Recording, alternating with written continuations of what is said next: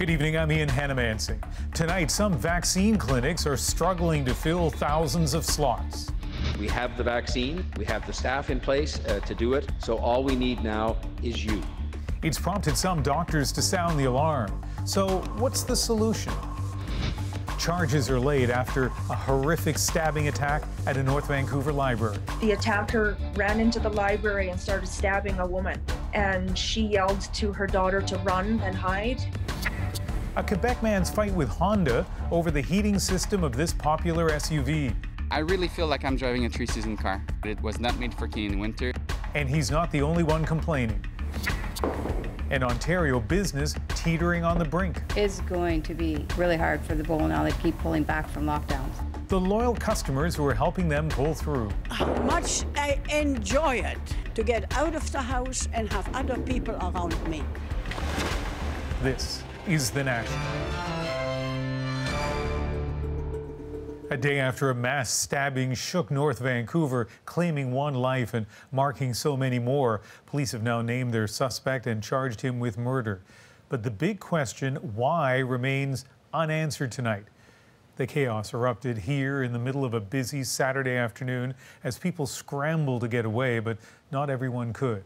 As Briar Stewart shows us, the violence has left this community reeling and mourning. Police tape still encircles the library and the rest of the crime scene, but all through the day, people came to lay flowers. But I just wanted to show my support, and I'm very sorry about it all. It was a much more somber scene in Lynn Valley today than the chaos that unfolded yesterday afternoon. I hear screaming, like out of control screaming. Ethan Panetta was working making smoothies when he saw the attacker pull out a large knife. The suspect just stabs the guy mercilessly. And then at that moment, I was in a call in 911. Inside the library, there was a book sale going on. Shaloa Clausen was there with her young daughter. Her sister describes what happened. The attacker ran into the library and started stabbing a woman. And she yelled to her daughter to run and hide. And she went up to this stabber and started beating him with her umbrella. And then that's when he turned around and slashed her and stabbed her. Clausen survived and was discharged from the hospital today, but one woman was killed and 5 others were injured throughout the rampage. Show me your hand! Show me your hand! Police have charged 28-year-old Yannick Benda-Ogo with second-degree murder, and they're investigating what led up to the attack. He's had police interactions in the past. He does have a criminal record. A witness told CBC that Benda-Ogo had been hanging around the library frequently, carrying bags full of belongings.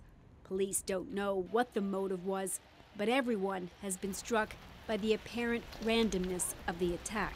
It's just very close to home. It's too close to home, and it's tragic.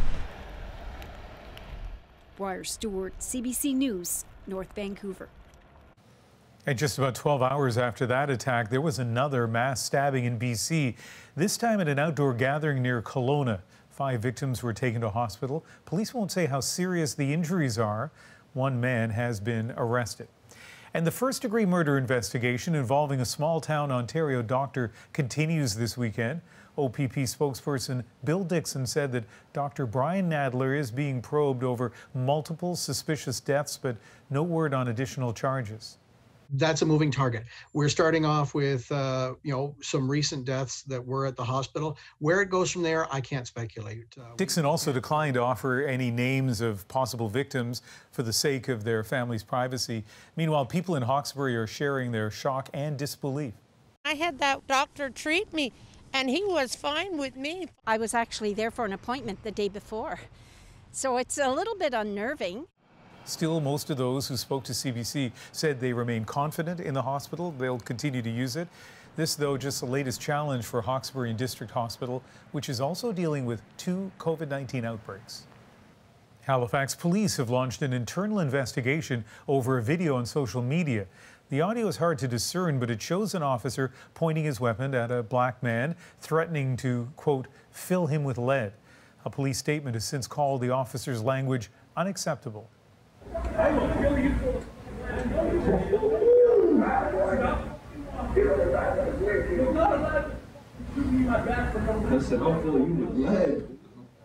The man can be heard responding, "You're not allowed to shoot me in the back." Shortly after, he ran away. The officer didn't chase him or shoot.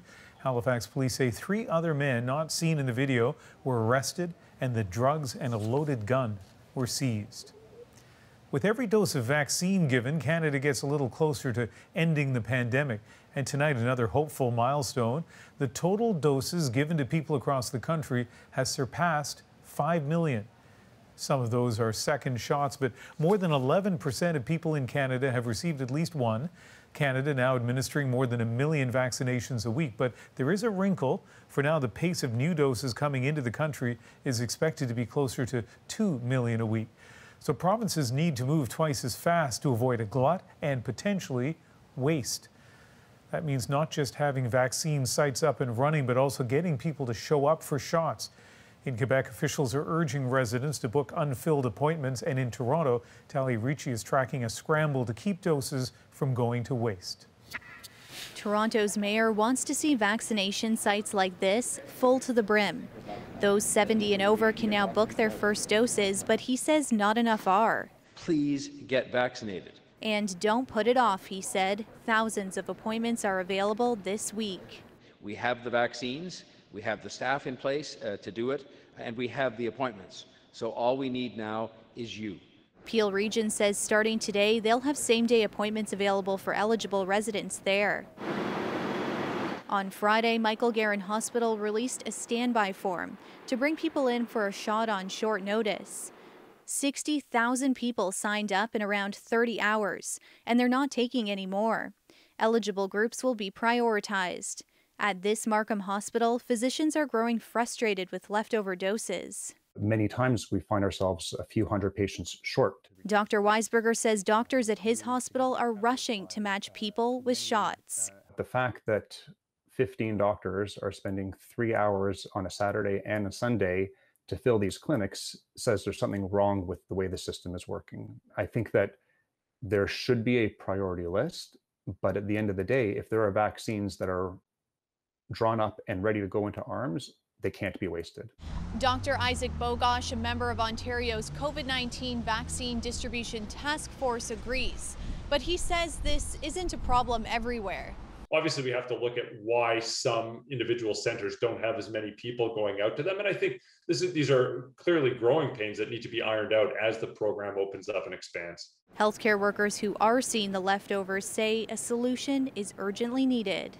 Every day that a vaccine sits in a fridge is a day for this pandemic to rage and grow exponentially. Vaccine supply is expected to be steady and even increase through the spring and summer. Talia Ricci, CBC News, Toronto. Public health experts have been warning that vaccinations won't come fast enough to prevent a third wave. And today, fresh evidence the rate of infections is surging. We seem to put the second wave behind us in mid-February, but the number of cases soon began accelerating, the average rate of daily new infections jumping by more than a third in the last 2 weeks. The rise being seen across Western and Central Canada. And in Ontario, even more worrying for doctors is the number of COVID patients in ICUs. It surged 20% in the past week. At the same time, many people are struggling with social isolation. Let's bring in infectious disease specialist Dr. Suman Chakrabarty. And Dr. Chakrabarty, there's so many people who are both concerned about the spread of COVID, but at the same time feeling like they need social contact. And you've pointed out that outdoor gatherings in the right conditions can be safe. Absolutely. Let's look at this from a harm reduction lens. We know a lot more about this virus than we did a year ago. We know that the risk of transmission is substantially reduced outside, if not negligible. No one's saying to get together in big concerts, but I think going outside, meeting with people, if you can't maintain distance for a prolonged time, wear a mask. Otherwise, I think it's a very safe alternative, and that's what we need right now, especially 1 year into the pandemic. And I think that being outside is a really, really good concession and a good harm reduction strategy. But I guess we shouldn't hide behind technicalities. I saw, maybe in response to a tweet of yours earlier, some people showing patios that kind of were outdoors but still were enclosed. By outdoors, you really mean outdoors, I guess. Yeah, I agree. You want to go by the spirit of what that means. I think a roof is okay for like an awning for a patio, but you want to have the walls open to make this an actual outdoor, fully ventilated area. Something that's fully enclosed is not truly outdoors. And if you're in the park and you're, 6 feet away from somebody, can you do that without a mask? I think so. I think that we have to remember that when you're outside, it's essentially perfect ventilation. And looking at that, the risk is substantially reduced. It's not zero, but we need something for a harm reduction strategy, and the risk of transmission here is negligible. Always nice to get the guidance of infectious disease doctors. And so with that in mind, we've seen stories today, Talia earlier in the show, for example, talking about clinics having trouble getting enough people in to get their shots. Should Ontario and Quebec be expanding its criteria for vaccine-eligible people? I think that would be a good idea, especially you want to get the people that need it the most, so we're going by age. But another big thing that we could try is going in the geographic hotspots, especially in essential jobs like factories, food processing plants, where we have a lot of transmission that is being driven by these areas. So I think it's a good idea. We can get more vaccines into people's arms and really change the trajectory of this pandemic. Dr. Chakrabarty, always nice having you on the program. Thank you. Thanks for having me. Take care. Canadian border officials say they've caught 30 people trying to enter the country with fake COVID test results ever since having real ones became mandatory. 10 of those fakes were intercepted at airports between January 7th and March 24th, the other 20 at border crossings since the middle of February. Penalties can include up to 6 months in jail and a fine of up to $750,000 or more if contravening the Quarantine Act puts someone's life in danger. Members of Toronto's Asian community and their supporters held a rally at City Hall today calling for an end to anti-Asian racism. We will not be silenced, we will not disappear, and we will not be isolated. The Toronto gathering was part of a cross-Canada day of action with other events taking place in Calgary and Vancouver. Organizers said racism and violent attacks against people of Asian descent during the pandemic must stop. The United Nations wants to investigate accusations of genocide against China's Uyghur Muslims. As Ashley Burke tells us, the UN is talking with Beijing to get access to the Xinjiang region. We have always reaffirmed the absolute need of human rights to be respected. The UN Secretary General says serious negotiations are underway. They ask for a UN Human Rights Commissioner to visit China's Xinjiang province, free of any restrictions. This is being negotiated at the present moment between the Office of the High Commissioner and the Chinese authorities, and I hope that they will reach an agreement soon and that human rights... Antonio Guterres spoke in an exclusive interview with Rosemary Barton Live. Pressures mounting on the UN to investigate allegations of human rights abuses, even claims of genocide on the Muslim minority. China has affirmed that and reaffirmed to me in several occasions that they want that mission to take place. Stop the Uyghur genocide! Protests took place last month on Parliament Hill after media reports citing forced labor, sexual violence, and population control methods against the Uyghur population. My father was taken to the concentration camp, and after that, I didn't know what's happening, like what happened to them. This is textbook-style genocide. Yesterday, China imposed sanctions on a list of individuals in Canada and the U.S., including Conservative MP Michael Chong and a House of Commons subcommittee on international human rights. Mr. Speaker. A move in retaliation after Canada and its allies placed sanctions on 4 Chinese officials. The more the international world stands up in unison and starts highlighting things like the genocide in Xinjiang, that will show that the international community does not accept the conduct of the Communist Party of China. As we engage China, one of our biggest sources of strength, our alliances, our partnerships. When we approach the challenges that China poses together, we're going to be much more effective in dealing with them. Foreign Affairs Minister Marc Garneau said the world is watching China, and Canada, along with its allies, will continue to take action when human rights obligations are violated. Ashley Burke, CBC News, Ottawa. In Myanmar, it's been a weekend of violence. More than 100 protesters were killed yesterday. That bloodshed continued today, even as some of those victims were laid to rest. Ellen Morrow shows us more, and some of what you'll see may be disturbing. A mother inconsolable, crying out, "How can I live without you?" to the body of her 13-year-old son. Tsai Wai-yan and more than 100 others killed by Myanmar's military. Security forces fired live ammunition at pro-democracy demonstrations across the country yesterday. Protesters rushing the injured away from the front lines, trying desperately to save their lives, vowing to press on despite the bloodshed. The carnage, the deadliest day since the military ousted the democratically elected government of Aung San Suu Kyi. It happened as coup leader General Min Aung Hlaing marked the annual Armed Forces Day, holding a massive military parade in the capital city. Even as his forces were killing dozens of civilians, the general blamed the protesters, accusing them of violent acts. Today, President Biden condemned the regime. It's absolutely outrageous, and based on the reporting I've gotten, an awful lot of people have been killed totally unnecessarily. More than 450 people have died since the military took over early last month.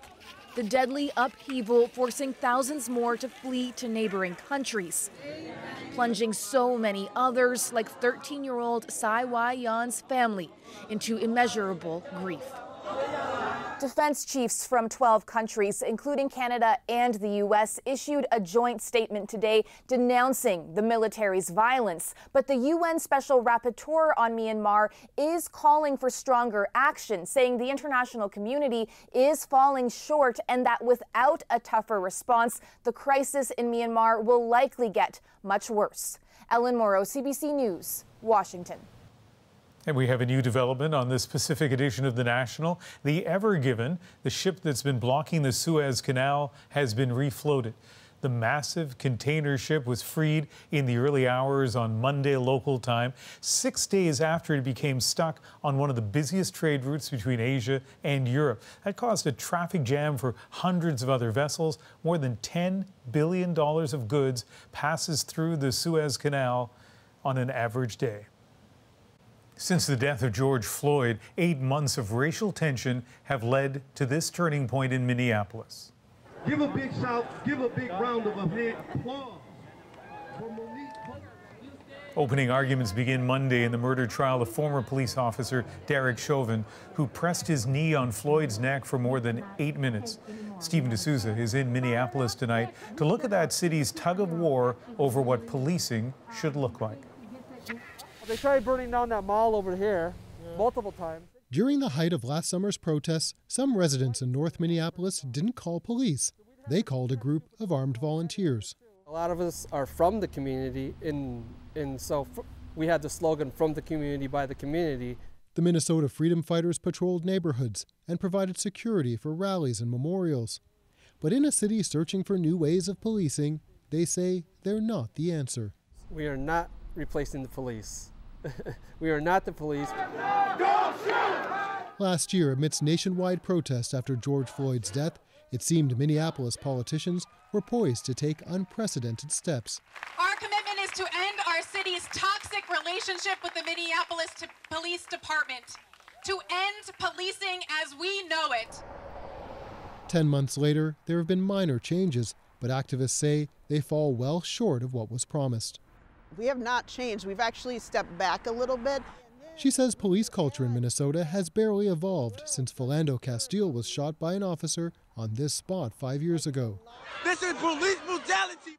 Just last week, she points out, a white officer appears to have punched a black teen during a confrontation. You know, when you clean a room, sometimes it gets messier before it gets cleaner, and I think that's what's happening with the police officers. Meanwhile, city councilors who once echoed protesters' calls now say their pledge was misinterpreted. We did not commit, we did not pledge to defund the police. City Council member Philippe Cunningham is instead proposing a new public safety department, merging police with other city services. And what we fundamentally need is a new system of public safety that doesn't 100% rely on an armed police officer. Further complicating the debate here, a rise in violent crime that has some who want reform in the odd position of advocating for more police. To defund the police is reckless and it's dangerous. Looming over all of this, the trial of Derek Chauvin. Even if he gets convicted, goes to jail, that's still not justice because the system hasn't changed. While expectations for the trial are low, Van Knight is optimistic that no matter the result, George Floyd's spirit will continue to drive the movement forward. Stephen D'Souza, CBC News, Minneapolis. As Chauvin's trial gets underway, a prominent African-American journalist says he's concerned about the verdict, no matter the result. I worry there's going to be major unrest on the streets. CNN's Don Lemon talks about racial tension in America and the polarized media landscape. Plus, it's been a tough winter for some Honda drivers struggling to get the heat on. It was not made for Canadian winter. The dangerous issue with some popular models. And a truck frozen in a river gets hauled out. It was very risky. The mission of removing more than 10,000 kilos of metal and ice. Stay with us.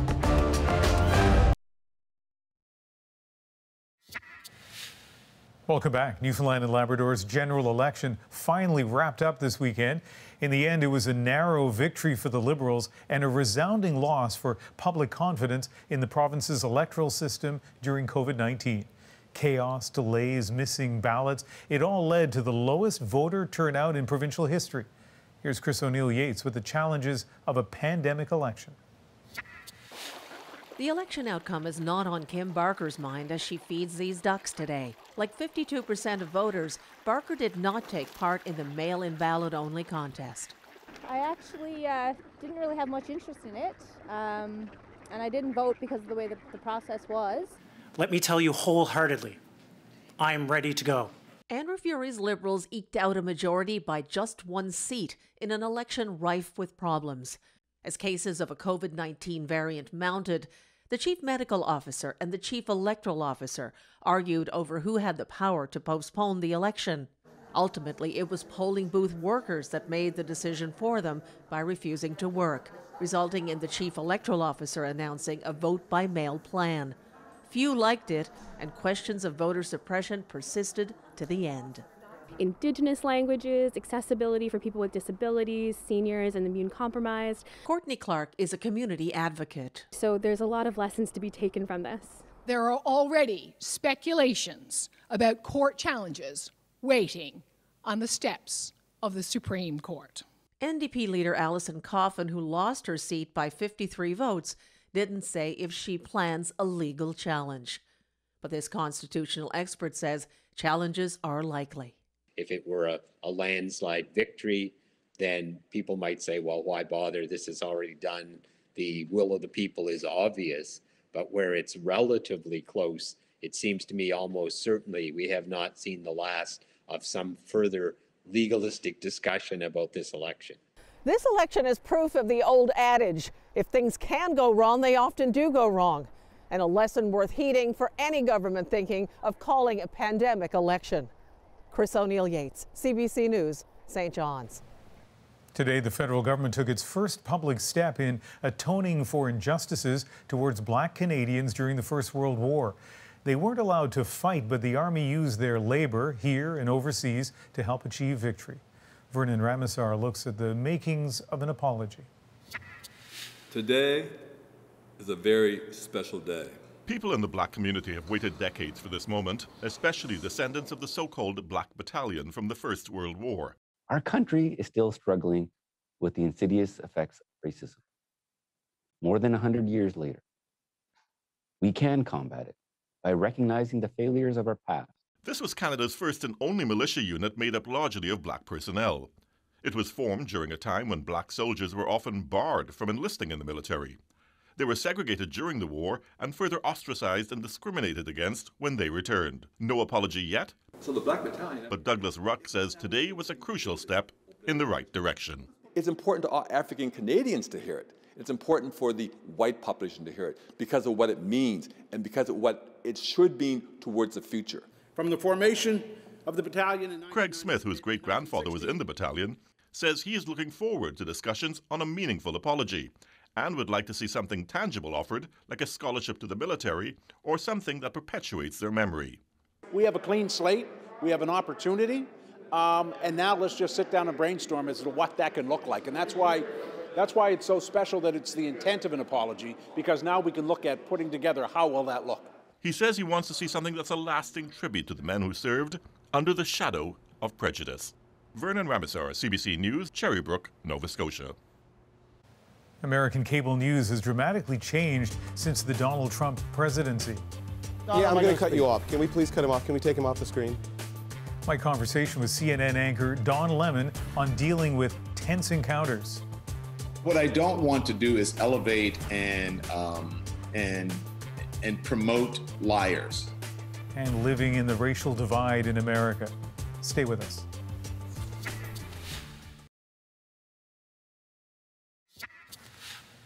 With Derek Chauvin set to go on trial tomorrow, the debate over racial justice in America is playing out in homes, on streets, and in the media. I spoke to Don Lemon, a CNN host who's just released a book about his experiences and his perspective.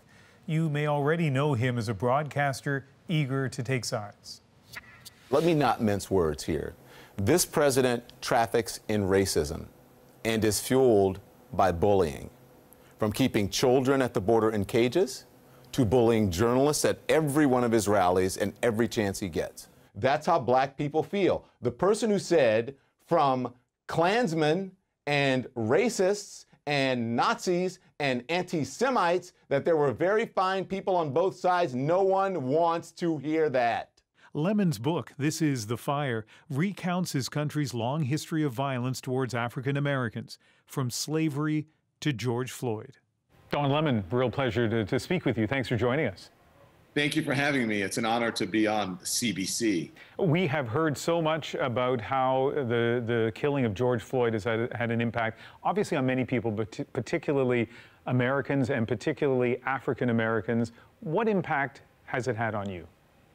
Well, it was a there but for the grace of God go I moment. I started the book off by writing to my great nephew because I could see him in that moment, and I would never want someone to treat him that way. So I started the book by writing a letter to him. It was a profound moment. It could be any one of us on that page. That prologue is obviously an ode to James Baldwin. So in your book, you're writing, as you say, to your nephew, inspired by the death or motivated by the death of George Floyd. James Baldwin wrote a letter to his nephew 60 years ago on the 100th anniversary of the Emancipation Proclamation. When you look at those two events 60 years apart, these two books and what motivated them, does that inspire you or does that frustrate you, the sameness of it? I will tell you, well, it's a combination of both, and I'll tell you why. Well, first of all, I'm glad you did your homework and your research, because a lot of people don't know about the book, which was inspired by James Baldwin's The Fire Next Time. And that's why I called the book This Is the Fire. So it's frustrating in that we are still having these moments of racial reckoning. But I am optimistic that because this particular event with George Floyd happened, and because of the empathy that so many people had and continue to have, that was sparked from that moment, that we're going to move in a path that we are, not that we're going to cure this problem or fix this problem, but we can certainly make it better. And at least we can start the work towards doing something in a significant way about the race problem in America and across the world. Your book is not only about very current events, but also steeped in history. And you describe some nauseating acts of violence against African Americans in the late 1800s, the early 1920s. And you know, before I read your book, I might have thought of those as being almost ancient history. But I want to read an excerpt from your book where you say, "Who could perpetrate such a spiritually diseased act and then go on to shape a psychologically healthy society? Who could endure that level of trauma and go on with their life undamaged? Who witnesses atrocity of that caliber and walks away unchanged?" I'll tell you who, no one, ever. It sticks. Yeah. Your premise is that those acts of violence on both the part of the perpetrator and the victim still has an impact today. Yeah, it does. I was talking about the German Coast uprising in Louisiana, and this is when there were slaves who tried to free themselves and tried to get away from slavery, and there was a lot of bloodshed, and a lot of lives were lost, and they ended up hanging the person who had inspired this uprising, hanging his head on a pike for the entire world to see. And many people lost their lives because of it. So I did that because we need to start at the beginning, and we need to start with the real history of the country. And then you don't end up with people who are acting on lies, and therefore who think that the country is really built in their image. And you don't end up with an insurrection on Capitol Hill, because then people are acting from the truth and not on a history of lies. You know, part of the state of America is the state of politics. It's the state of media. And Canadian news networks are a lot different than CNN and Fox and MSNBC. And I want to play an excerpt here of a moment where you cut off a panelist on an interview, John Fredericks. Well, Don, it's not about race, as you like to make it, because that's easy and lazy. It's about economics. My comment back to Maria is your children are going to have a much better economic future and a better chance for a good job than they would have had under another president. Now, you called on me, so let me finish.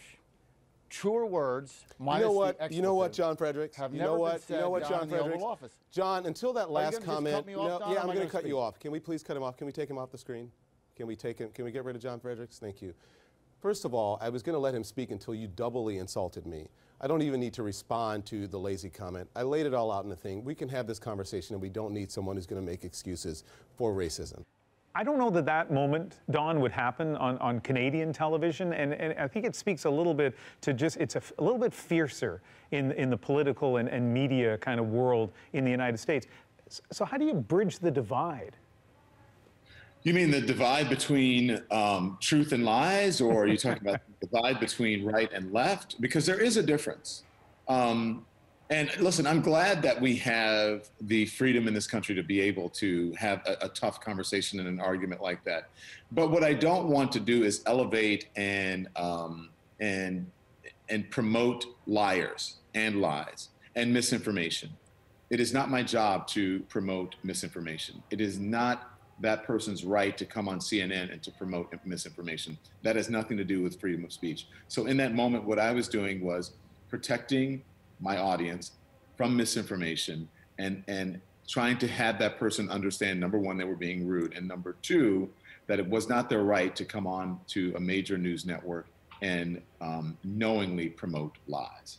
Back in 1992, you and I both remember what happened in Los Angeles when the 4 officers who beat Rodney King were acquitted. And so let's go back to this Derek Chauvin trial now that we're on the eve of. Do you worry about what will happen in America during and after this trial? Yes, I do.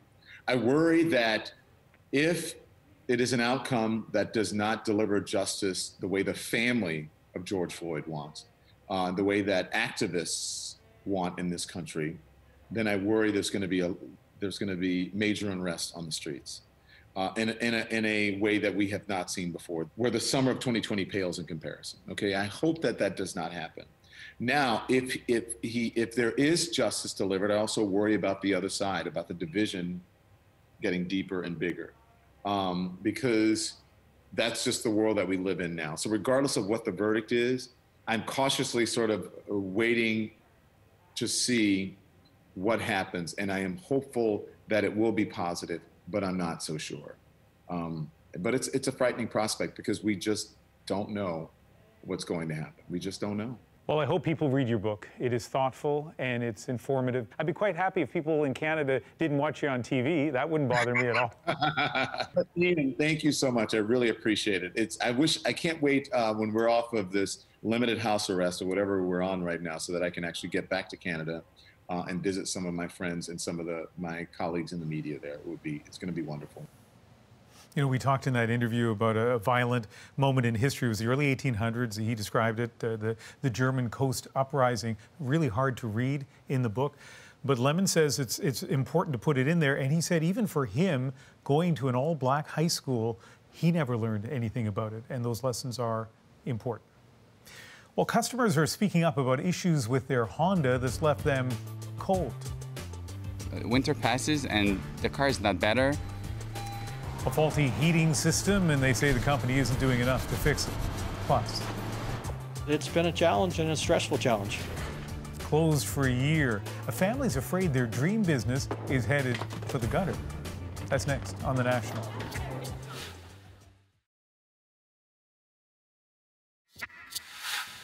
Some Honda owners say they're stuck with vehicles not made for Canadian winters after discovering the heating system didn't work properly when the temperature dips below -10. Here's Go Public's Rosa Marcatelli.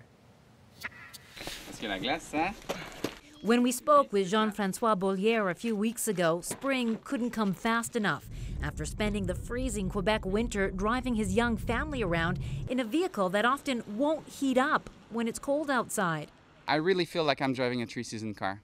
Basically, that's what it is, that it was not made for Canadian winter. He's not alone. A lot of customers are complaining about heating problems with certain popular Honda CR-V and Honda Civics with a 1.5-liter turbo engine. This driver calls the heating issue a safety hazard, saying her windshield often won't defrost or defog and she can't see through it. When she complained, the dealership suggested she try not to stop and start while driving if she wanted heat. Honda tried to fix the problem in 2018 with a product update campaign. Bollier says in his case it didn't work, and the car maker didn't seem interested in doing much more. And basically, after the recall, winter passes and the car is not better. After hearing from Go Public, Honda contacted Bollier, offering to reimburse him for out-of-pocket expenses, install an aftermarket heater, and try that 2018 software update again, the one that didn't work the first time. An automotive consumer advocate says car makers are allowed to get away with not fixing problems like this because some of Transport Canada's safety standards are decades out of date. The one for windshield defrosting and defogging, for example, was set back in 1964. There are some old standards out there that unfortunately don't provide the minimum level of safety or protection we want today. For its part, Honda says it has addressed the problem through the 2018 update that includes what it calls countermeasures like software updates and replacement of the climate control unit for some drivers at no cost. After his experience, Bollier is skeptical the latest fixes will work, but he'll have to wait until the temperature drops again to find out. Rosa Marcatelli, CBC News, Go Public. Our Go Public stories start with you, so if you have a tip that you'd like the team to investigate, send an email to gopublic@cbc.ca. We often talk about the impact of the pandemic on people and businesses as if they're separate issues, the personal and the economic. But for a group of bowlers in Orillia, Ontario, there is no separating the two. The last remaining bowling alley in the town is reopened, but it's struggling. And Nick Purdon shows us the people relying on its survival. This bowling alley to me it's my life. When we bought it, we took everything, our heart and soul, all our money. We sold our beautiful house to buy this place. I mean, I love it here. This is like my home. It's a critical time at Andy and Kathy Rainey's bowling alley. Even though they've been allowed to reopen, they're not sure they're going to make it.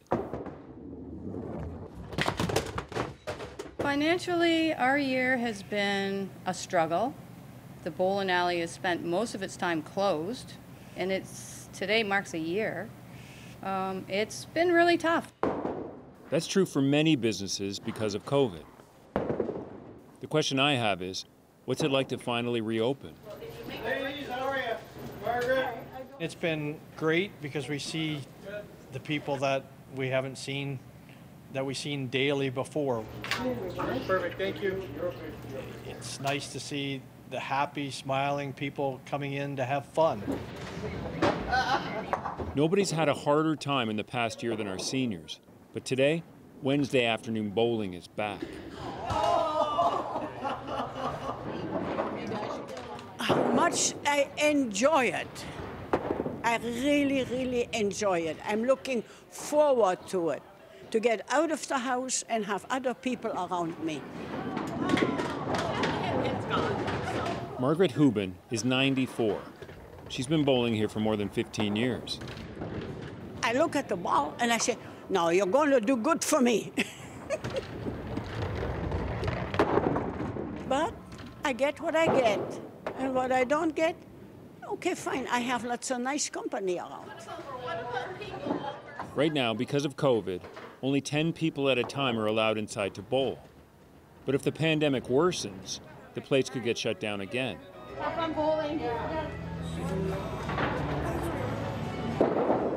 And it's when I meet the people here I understand the stakes. The local mental health support group was one of the first to book time once the bowling alley reopened. My two best games are 199 and 203, but that was many moons ago. Today, Dave Clark is just happy to be back.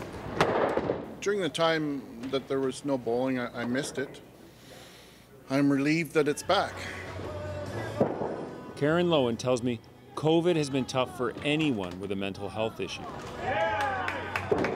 It's been a terrible year. It felt great to be bowling again. It just stimulates your mind, just going out there bowling. Wonderful. I scored 175 points. It was great to come back. But for Doris Graham, bowling isn't just a sport. I was depressed in the house, and this is like a lifeline for me. Bowling. It gives me a kick when I have the ball in my hand to score the full points.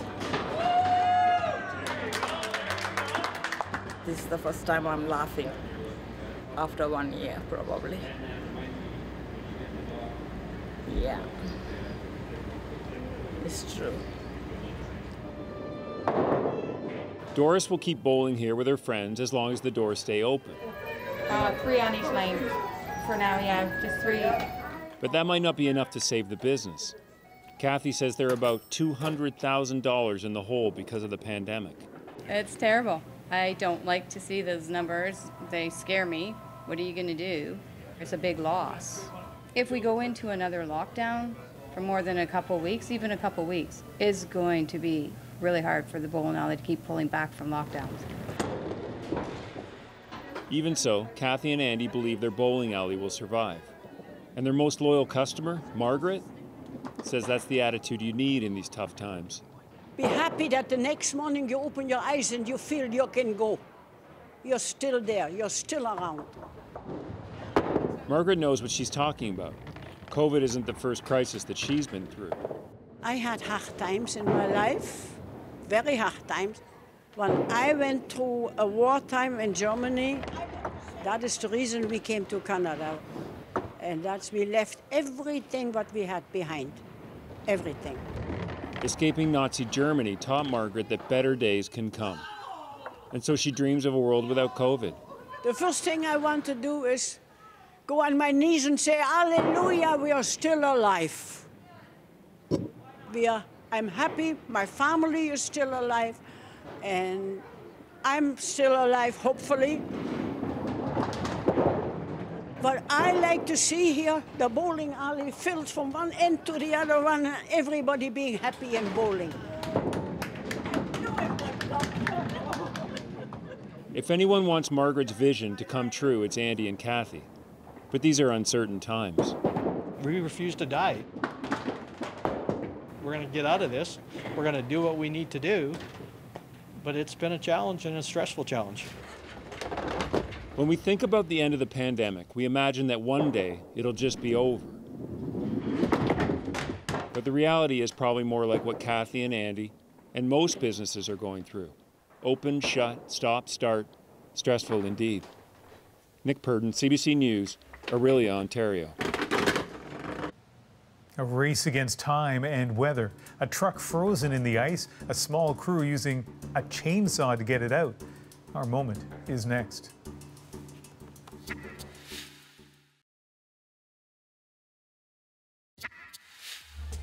The town of Fort Chippewa in Alberta had a problem. A truck fell through the ice in January, and if it wasn't moved, it would eventually sink and end up as toxic junk in the river. But how do you remove a 2-ton truck almost completely encased in solid ice? Well, it takes 3 people with chainsaws, know-how, and ice-cold nerves. And it sounds like a moment. The biggest challenge of the job was safety. That's Ray Rossington, president of Big Ice Services. The issue was that cutting the ice might put the crew in danger. The vehicle going to the bottom of a very nice river forever is totally unacceptable. They used a machine to thicken the ice around the truck and make it safer. Even at that, we were adding ice on the top and it was wearing off on the bottom, which causes some concern. The truck itself wasn't the main problem. The ice encrusting it weighed 5 times as much. But with a custom-built rig, they were able to hoist it out. It was very risky. We took a lot of precautions. The men did well. They made it look very easy. So they were wearing safety harnesses. Took about 5 hours, a little less than 5 hours, to actually do the cutting, but a month to let that ice build up. And so just some fantastic northern Alberta ingenuity. Maybe next stop, Suez Canal. That is the National for March 28th. Good night.